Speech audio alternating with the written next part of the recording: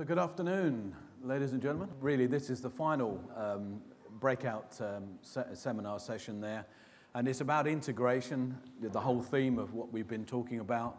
It will be taking on from the experiences that Matthew, if some of you were here for the first breakout session, had in respect of his journey in not only the platform changes and things like that, but also in respect of how integration has aided and assisted them. So integration there. We all know that there is an increased workload and demand, especially on the IT and the systems people. They have got a difficult job in respect of adding value and bringing innovation really within the teams of people that they work with. And we are going to just go through that and have discussions in respect of that.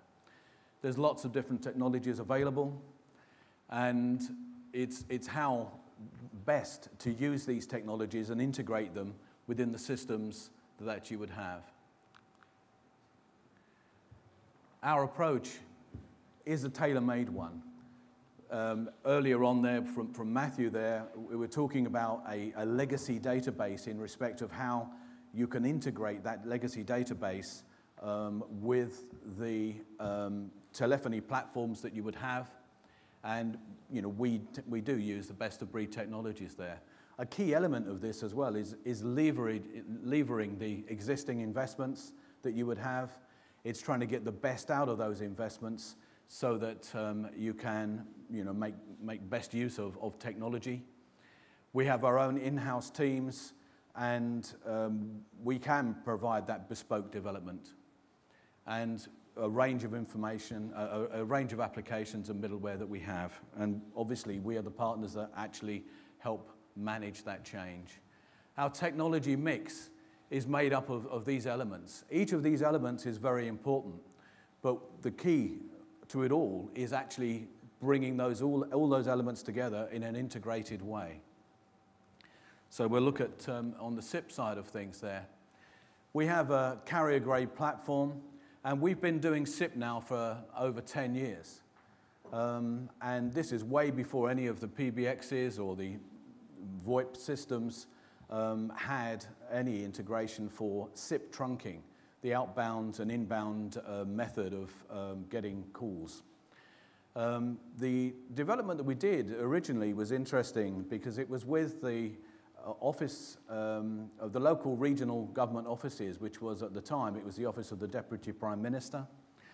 Mr. Prescott, as it was then, they had 11 sites around the country, and they had something like about 6,000 users.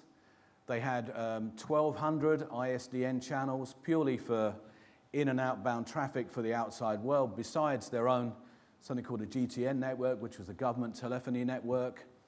And what we did from a consolidation point of view is bring those 1,200 channels down at £15 a channel per month to I think we ended up with 400 channels, 400 concurrent channels, and that was a bursting model that they had there at a third of those costs. So they, massive savings there. The IT director at the time said it was the most innovative project that he'd actually worked on, and it was the one that made the most cost savings for that particular group. It would have been good if they'd have made cost savings elsewhere, I think. But the other side of the SIP trunking platform, by design, it's a business continuity and sort of disaster recovery solution. Historically, if you had an ISDN go down, it was a nightmare to try and get it redirected. If you got it redirected, eventually, you'd only have the bearer number as opposed to all the DDIs that go on it. Fraught. And it wasn't really fit for purpose. So our development by design is all about the business continuity elements of the failover and resilience. And it's got to be a key component. So from this morning's or this afternoon's discussions there with Jonathan and the feedback, SIP was the most important technology. SIP trunking was the most important technology to the majority of the audience that was there. And, we've talked about the cost savings that it delivers as well. And you know, it also supports a range of connectivity options and things that we've added into the platform. Besides the core routing, you know, the conversion from the ISDN into SIP. I've talked briefly about the disaster recovery and business continuity side of things there, but we've also got other applications and services that we overlay onto it. One of them is PCI DSS, and basically that is if your organization takes credit card payments, you need a secure method of actually taking these payments, and with NetX as well, there is a variant that was there. It's an option that you would have, and by having that particular option, basically it would take all the tones away. They would never even be given to the recorder, a completely secure environment, you know, for transactions and payments there. IVR, natural. Of course, coming in, we write bespoke IVR sort of applications there based on NetX. We do net SMS. Basically, if you're having a need to send SMSs out to update people on appointments, to advise people that a package is going to be delivered, or whatever the applications are, we have an integrated solution for that. And more recently, we've also included a NetX email to fax service, and this is based on our clients' and customers' requests. So I would like to be able to do it. We've been doing inbound fax to email for many years, but we've now added the out as well as the inbound into it. Fax, you know, may well be a dying sort of technology, but it's still very useful, especially for certain industries. On the CTI side of things there, which is a key theme in respect of what we've been discussing through different breakout sessions today, it's an absolutely key advantage to be able to link multiple different packages to the telephony platform. You know, not only the screen pop and the out dialing, it's about the database integration. We use our middleware, which is NetConnect, which is a mature product. It's a very powerful product. We support in excess of, we support 63 different telephony platforms, so that if you have disparate systems, whether that might be a Siemens, a Nortel, an Avaya, a Mitel, a Panasonic, you know, different variants of phone systems that's there, NetConnect can actually integrate with that out of the box. So there's no specific, you know, clever stuff that we'd have to do to actually make it work. We've already done those works that's there, and we can then enable those platforms for inbound and outbound dialing.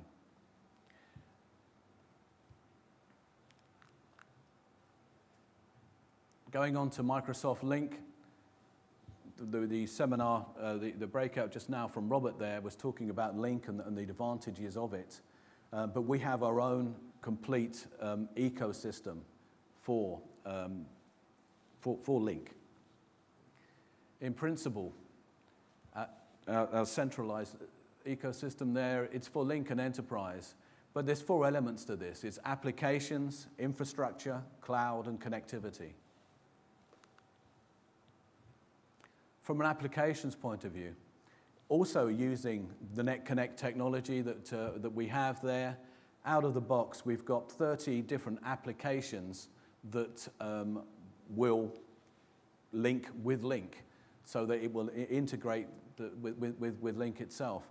And these are from, you know, SAP, Salesforce, Microsoft Dynamics, CRM. It's not just this sort of thing that's there. We've also got bespoke capability to be able to provide linking into legacy databases or databases and systems that you may have as an organization. And it's a good way of actually levering the technology that you've got now and actually adding value as part of a process going forward. And obviously, that isn't just with Link, that is with any telephony platform.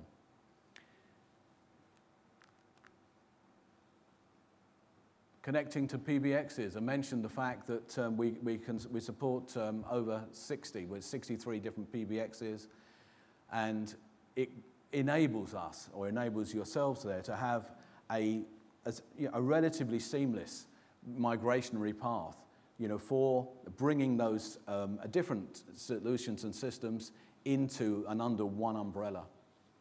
And it's a key thing of with Link as well, because Link is a relatively new solution that's there, although different iterations of it now. But from a voice side of things there, you may well want to lever your existing investment in the telephony platform that you've got. So you would be able to still use your existing handsets whilst getting the advantages of things that Robert was going through earlier there, of presence and availability. And we can provide presence and availability, as I say, across all of those 60 different telephony platforms. So it's a very good enabler. Connect Plus in the cloud. We provide a completely, it's a bespoke, every customer has got individual requirements that's there, every different solution that we have. We provide private cloud in our data centers. That's one of the options that we have there.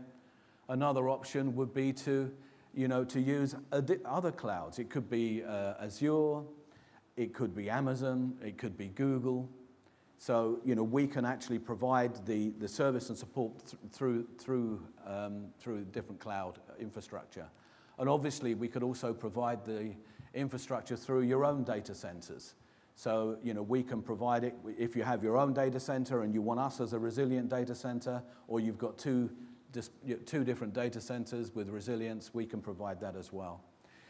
We integrate with Office 365, and we provide that ability to outdial. One of the things that Robert was going through there was about the ease in which you can federate and call and have information relating to federated sites on Link. But you also have to be able to make outside well calls.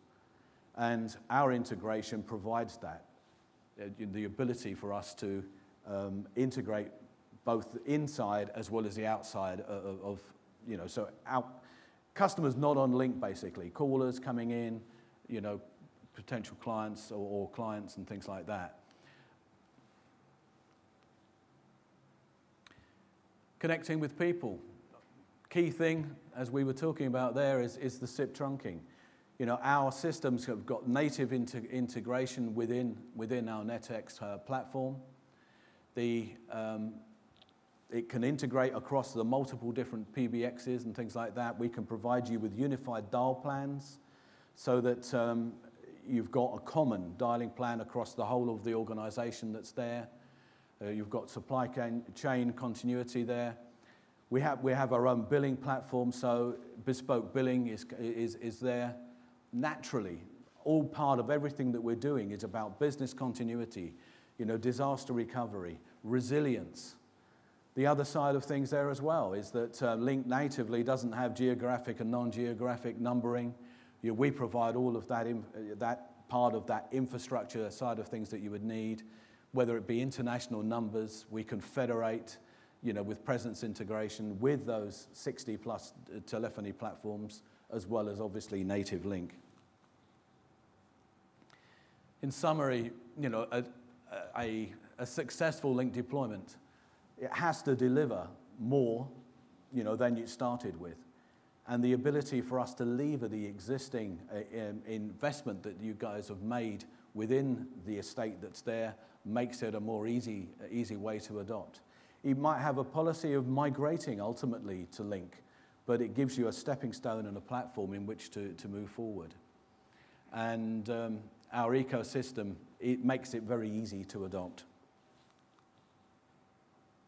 Reporting is one of the other elements of the jigsaw that we saw there, and it's absolutely key, because from a reporting perspective, it is all very well having the infrastructure in place, but you need to have effective reporting and alerting so that you can actually better manage your solution, or us to be able to better manage the solution for you. and have more confidence in what we're doing. We write bespoke plugins, for different applications and services that are there, and we sort of make sure that we lever the best out of it.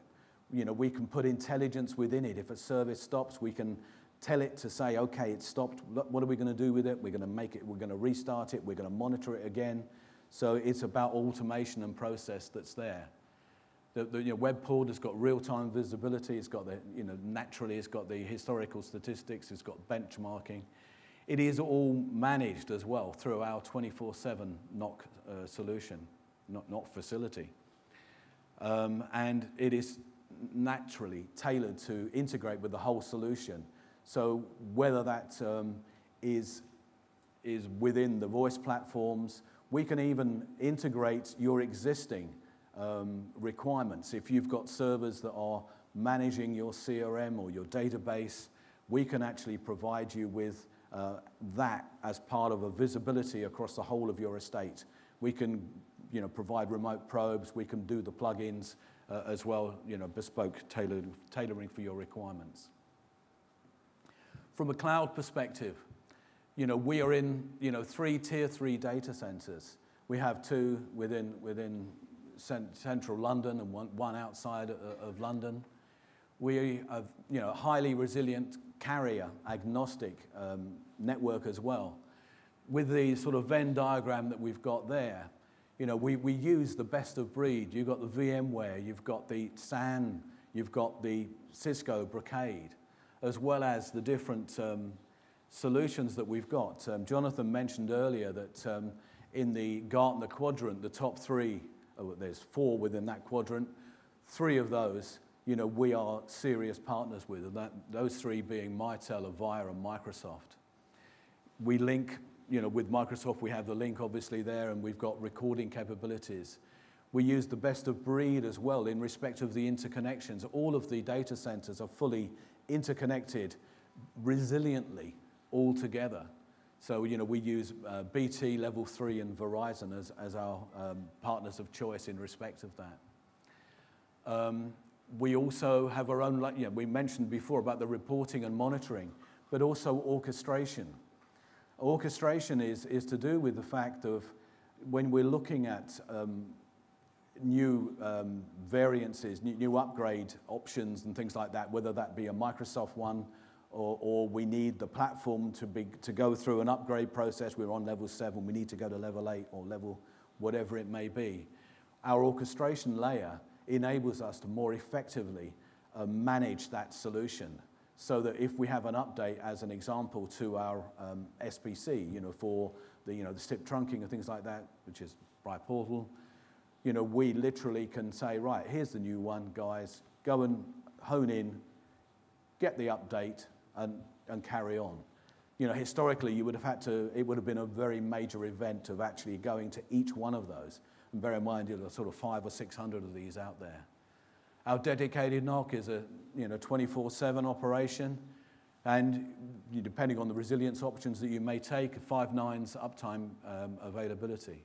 It's built for real-time applications. It's voice ready, and the voice is our sort of legacy pedigree that's there, and so we know how critical voice is. Latency is not a part of what we do, and the whole thing is all about the migration and integration of the existing technologies. We want you to lever the investment that you've made already. In respect of the future, NetX, very strong, very powerful platform. Matthew was talking about it earlier in the Trailfinders aspect, seminar side of things there. It is exceptionally powerful, but we always look to the future. One of the comments was made at this morning of saying, have you got an innovation strategy? And there was about a couple of people put their hand up. I put my hand up most definitely. Yes, we do have an innovation strategy. We look always to see how we can add value, how we can use technology to benefit our partners, because they're not just it is a partner solution that we look to. Within the NetX2 side of things there, mention has been made today about big data and utilizing that data are making the most of it. With NetX2, it's got a very powerful analytics engine. The analytics engine will provide a whole range of information that's there. And for those that have been on the platform, a number of years, we will provide the historic information so that you would be able to then investigate, have a look into, run reports to see, how patterns have changed. Trailfinders mentioned the fact that their busy period is the January the 1st to the middle of February, hopefully late February. But and they would be able to look at it year on year to see how they've made improvements in respect of the calls, how many lost calls were there, what were the volumes, how they were handled, how they were managed. And this information will be available, historically. But obviously, you've got to start somewhere. So if you're not on the platform already, once you're on the platform, you would be able to look at that from that point forward and have the information there. There is effective APIs in there so that if you've got other applications, marketing type applications there, you would be able to feed in all of the call information as well to make more use out of the data that you would have. I've talked a little bit about orchestration, and really that's about the platform management enhancement, and that is the sort of things that we are very closely and very carefully looking at. And we're also introducing, and some of the speakers today, both Avaya and Mitel, were talking about the flexibility of scaling up and scaling down. A licensing model that will enable you to, during peak periods, rent more licenses, and not so peak periods, reduce the number of licenses and pay for the licenses that you're using at that particular time. It's a different approach of having a capital expenditure, and it's a monthly recurring expenditure that was there. It's a different type of licensing model, but this is something that we're introducing as well. Benefits. We've got simple integration, with the extensive knowledge that we have and the teams that we have. Improved collaboration between staff and suppliers. If you've got a better experience, it's a better experience not only for the client and the customer that's calling through, but it's also the staff members. It's one of the comments today was the fact that the member of staff in the end loses the will to live because he keeps having to have the same problem to go through again and again. It enables a more effective collaboration approach. We can lever the existing investment that you've made within the technologies that are there. You can choose a migrationary path for whatever you want to do, with the knowledge that the rest of it will carry on going, and you can make the most out of the investment that you've already made. We manage the migration, the improved management and visibility, with the reporting that is there, and achieving excellent return on investment and value. And the value is the value to the organization, to the business, and to your clients as well. So, thank you.